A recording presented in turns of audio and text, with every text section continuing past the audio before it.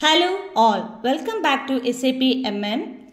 Here we'll learn more about the interview questions for 3+ years of experience. So let us start. How to delete the multiple purchase order at once in SAP. SAP provides a mechanism to delete the bulk purchase orders. So the answer is MEMASSPO, MEMASSPO. And also you can use the MAST code. Under MAST code you have to choose the purchase order. Moving on to the next question. What is the T code to change the price of a material in SAP? To change the price of the material can be enforceable in T code MR22. The answer is MR22. Moving on to the next question. What is the differences between standard and moving average price?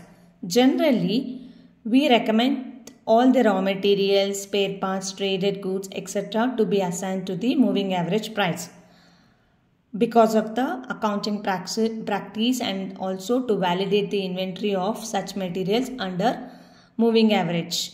Why? Because these materials are subjected to the price fluctuations often. So you need to maintain them under moving average price. If you maintain these under standard prices, then the impact will be very much because the margins are minimized, and we also need the variances analysis should be done to each material.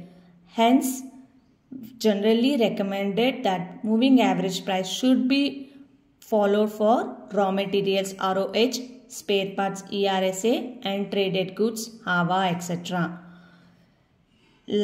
And also it recommends the semi-finished goods HALB and the finished goods are valuated with the standard price because of the product cost angle.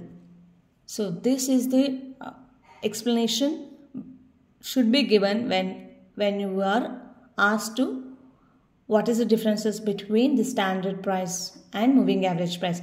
Standard price is denoted as S and moving average price is denoted as V. Moving on to the next question. For which transaction key in the material management in the standard system the accounting group is active? It is saying that there are multiple transaction keys like BSAX, WRX, KONS for the consignments and so on. So it is asking for which transaction key the account grouping is active.